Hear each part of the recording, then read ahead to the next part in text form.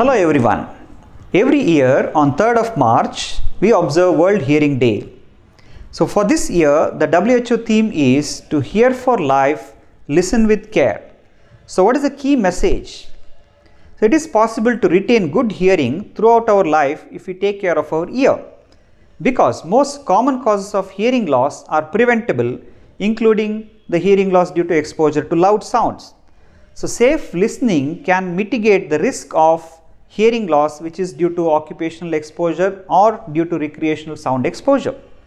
So we are talking about noise-induced hearing loss, which is caused by occupational hazards like in mechanics or heavy machinery drivers and in factories, or it is due to recreational activities like that is called socioacusis due to spending a lot of time in video arcades, bike racing, car racing, rock music, which can all harm the ear.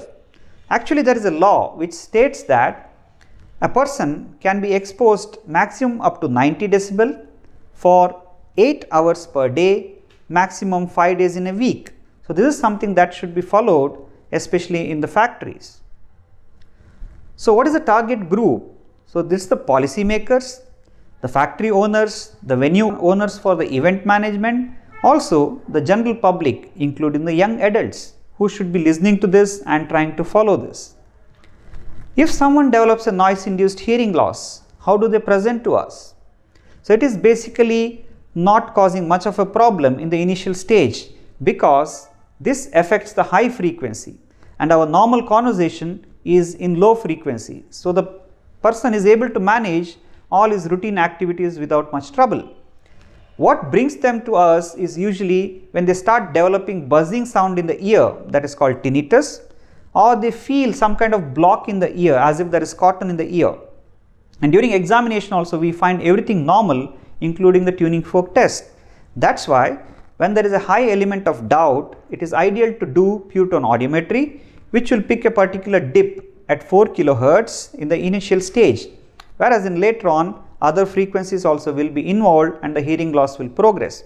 So in high risk group, it is mandatory that they undergo annual pure tone audiometry.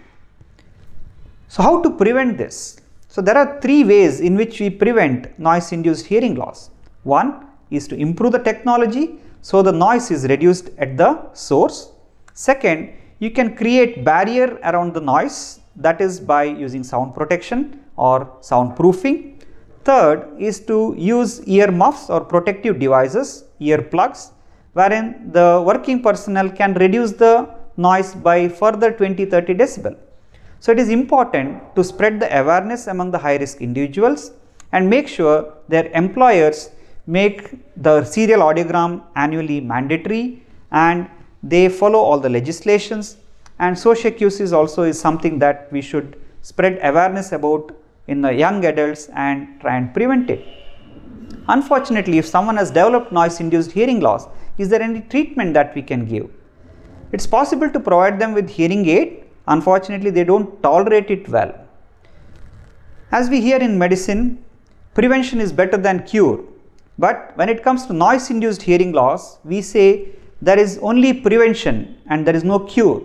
That's why we say voice ears last for a lifetime. So on this World Hearing Day, I would like to insist to hear for life, listen with care. Thank you.